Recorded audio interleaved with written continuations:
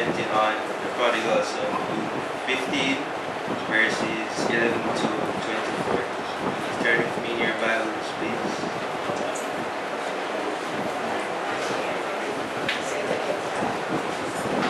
Luke 15, verses 11 to 24.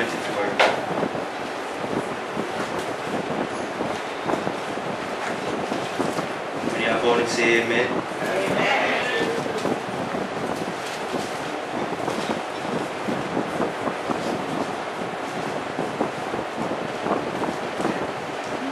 I will read and you follow. And he said, a certain man had 2 sons, and the younger of them said to his father, Father, give me the portion of goods that falleth to me, and divided unto them his living. And not many days after, the younger son gathered all together, and took his journey into a far country, and there wasted his substance with riotous living.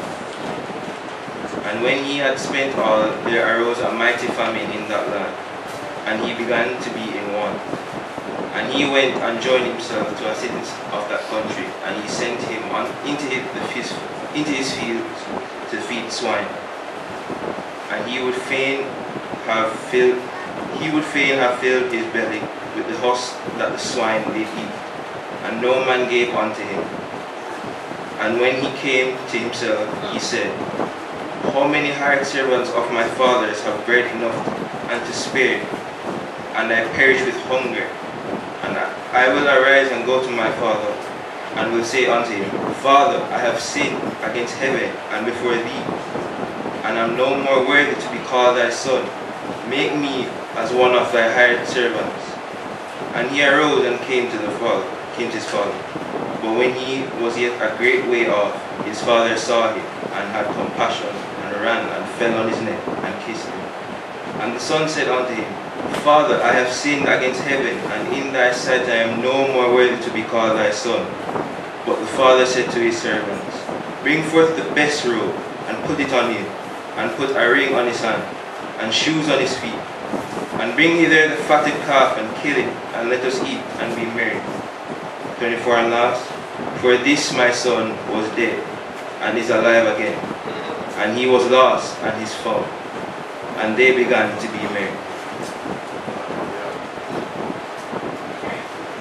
So, the prodigal son, in this story, prodigal means to be wasteful, reckless, and extravagant. In this parable, we learn of the younger son, who could not wait for the death of his father in order to receive his portion of inheritance. The father, with little haste, gave him what he asked for. Now, this to me is strange, because how can a father give his inheritance to his son, and he's not even dead yet?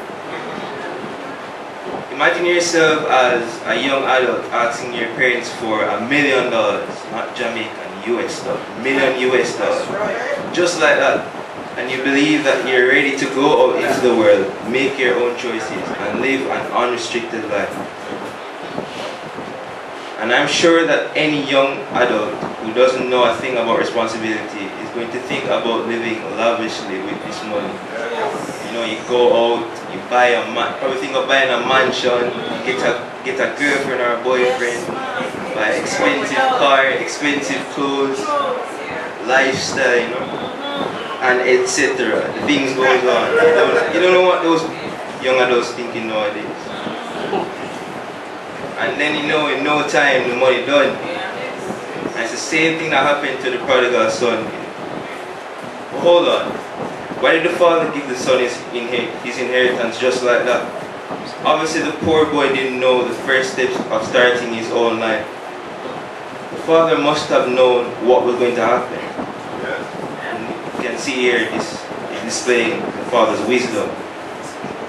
And so, you, after losing everything you had, you lose everything, the car, all the clothes, the mansion that you bought, the mortgage, the bank running down for the mortgage, take away everything in your house, nothing left. And you are forced to work for some Chinese man at a little corner shop just to scrape a little money to buy your daily food, the food that you're eating, can probably buy like a bully beef from him. And then now you start stealing from the man. You start stealing from the man because you have nothing left. After all the $1 million that you got from him, you just gone like that. Because a year, you weren't thinking properly when you're spending that money. Because you don't know how to spend that money. And in the same way that the prodigal son ran back to his father for forgiveness, in the same way that we look for that supportive figure in our lives. But in verse 20, turn to verse 20, let's read again. And he arose and came to his father. But when he was yet a great way off, his father saw him and had compassion and ran and fell on his neck and kissed him. So we can see that the father is already waiting for the boy to come. Yes. Why? Because he knows that his son is looking for him for forgiveness, and he accepts him even before he makes his apology. Personally, the first thing I would be thinking about is how to get back that money that awaits. And we would do this. I'm pretty sure that most people in here will think of that too. And we do this because of the fear and respect that we have for our fathers. Accepting our punishments and trying to make up for it because we respect that man. This is why the son did not deem himself worthy of being respected by his father and begs to become one of his servants instead. Let's look at verses 22 to 24. But the father said to his servants, bring forth the best robe and put it on him, and put a ring on his hand and shoes on his feet, and bring hither the fatted calf and kill it, and let us eat and be merry. For this my son was dead and is alive again, and he was lost and is found. And they began to be merry. Now we see the celebrations coming after what the boy had just done. After all the bad things that he did with the money, his part of the inheritance, the father didn't haste to give him a celebration. And through the father and the details of the feast, we can see the love that the father still had for his son, giving him the best robe and a ring and shoes, killing the fattest calf for his household to eat. One would imagine that the boy had done something extraordinary, and this was his congratulation party. But no, it was not so. The father was happy that his son had returned to him, despite all his wrongdoings, and welcomed him with joy. Out of everything we can see the father is happy for the returned boy. And in all this we see that our fathers play an important role in bettering our decision making. 9 out of 10 times that man has been down that same wrong road as you have, and he has made sure that you don't make that same bad decision in our lives. He's happy for you in your bad decision making, knowing that you will learn your decision. Verse 24 again, for this my son was dead and is alive again, and he was lost and is found. And they began to be merry. Now, the father's role is often mistaken in our culture, because in most households, in Jamaica, the father isn't even there to provide all these good things for his son. And I think that's a common practice in our culture. It's a very bad practice in our culture, because people think it's cool for just to have sex with a woman and leave her with the child, and the child growing up doesn't even know all these things that he can learn from the father. However, this story shows how important the father is in our lives and our families. Now, to my father, this man right here in the blue shirt.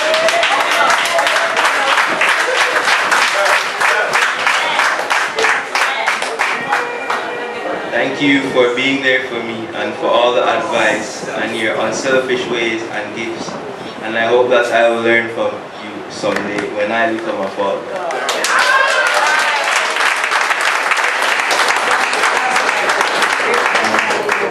On behalf of my sister, my mother, and I, Happy Father's Day.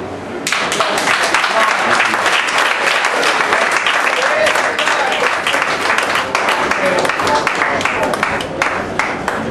Very good. Very good. Nice to see you, Mr. Bonito. Bless the name of the Lord. As we continue, at this time our sister Shantia Jones will come to minister in singing. But before she comes, after her comes our sister Kimberly Simon. She is a student at the University of the West Indies, and she is a part of this church when she was a little girl. Wherever it was, she was a part of this church from she was a little girl, and she has a story that she can tell you. But Kim is a forthright young lady, and she really aspires to what she wants to do. She's not backing down, and she's always there when you call her, even though she says, I don't know if I can do it. But then she comes and she does it. And this morning, she will share a word after our psalmist sings. God bless you.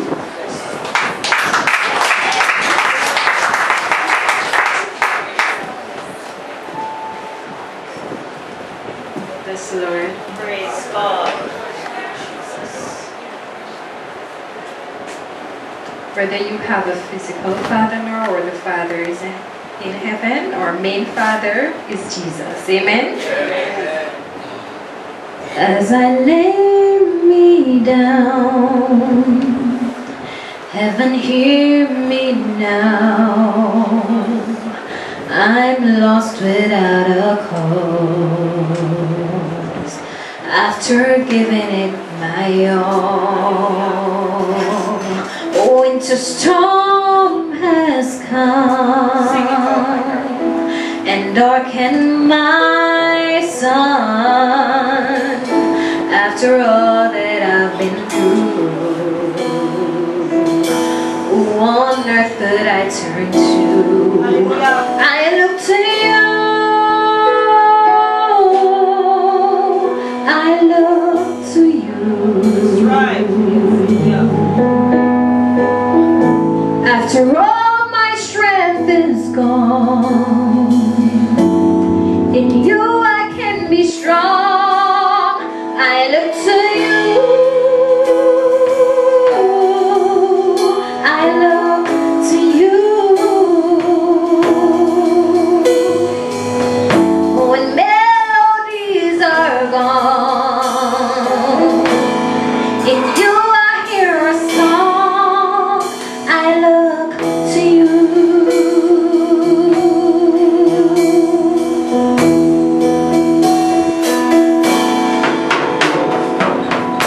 About to lose my breath. There's no more fighting left. Sinking to rise no more. Searching for that open door. Every road that I've taken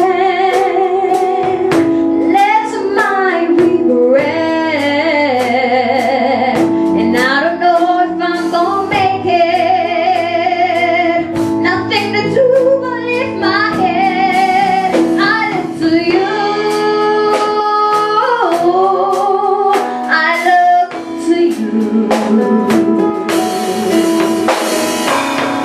After all my strength is gone, in you I can be strong. I look to you. I look to you. And when melodies are gone, in you I hear a song. I look to you.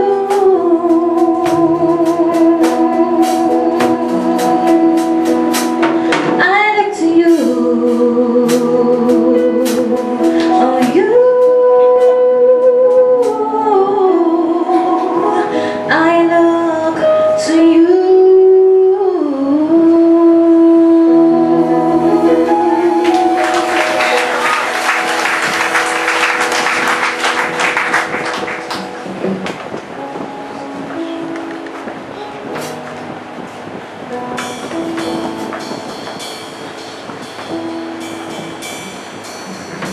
Good morning, everyone. What a privilege to be in the house of the Lord this morning. You know, I'm always looking forward to, give back, any way I can. As we're saying, if I'm called up, and I always try to put my best foot forward. So I'm honored to present today on the topic, A Father's Love. And I mean, as my fellow presenter presented earlier on Luke 15, I mean, he did quite a detailed look. And right now I'll just provide a summary and a new perspective, a different perspective, because, perspectives are very important, and this is my perspective on this topic. So I will be taking on this presentation in the form of adjectives identifying a father, or identifying the love of a father. And these will be my 3 U's that embodies a father's love. Now, a father's love is understanding. We see that in Luke 15 and verse 12, where it says, "And the younger of them said to his father, Father, give me my portion of goods that falleth to me." And we all know what happened next. He went out, he wasted, he squandered, and then when all hope was lost, now he had to, try and find some way to, fix the situation that he had been in. But when his father came to him, his father knew that, more than likely this was what was going to happen. But guess what? A father understands, and a father knows that we won't remain children forever, and therefore we have to learn to make decisions on our own. He understood that yes, his son was probably going to go out there and, not make the best decisions, but he had to allow him this opportunity to go out there and experience it for himself, because then he would have a greater appreciation of what he had been trying to teach him all this time. Now, even though he went out and he made poor decisions, we see where his love, his father's love, was unconditional. In verse 20, he said, "And he rose," this is the son, "and came to his father.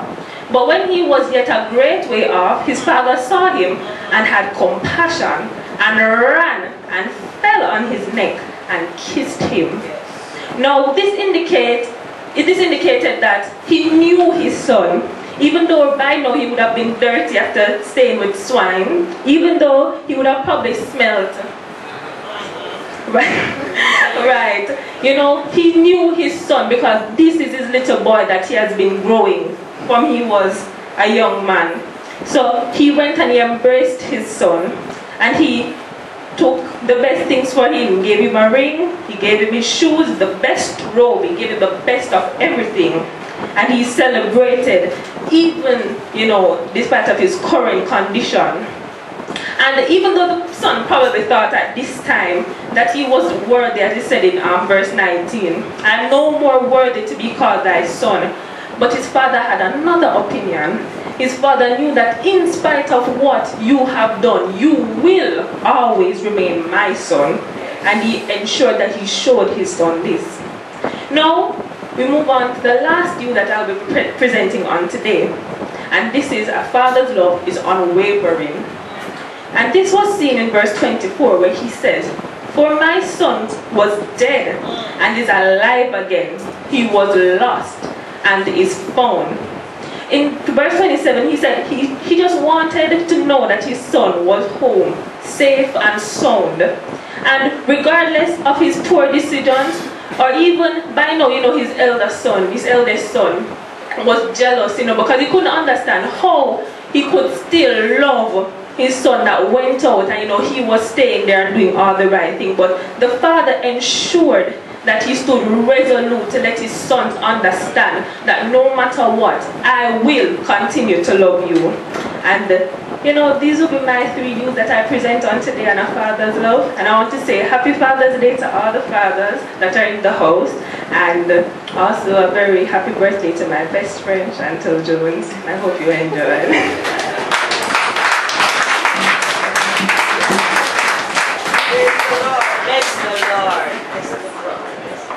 Praise the Lord.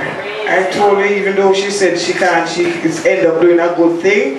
Bless the Lord for the young people who we are having. The Lord is grooming them in all areas. Amen? Amen. And this morning as we sit and listen,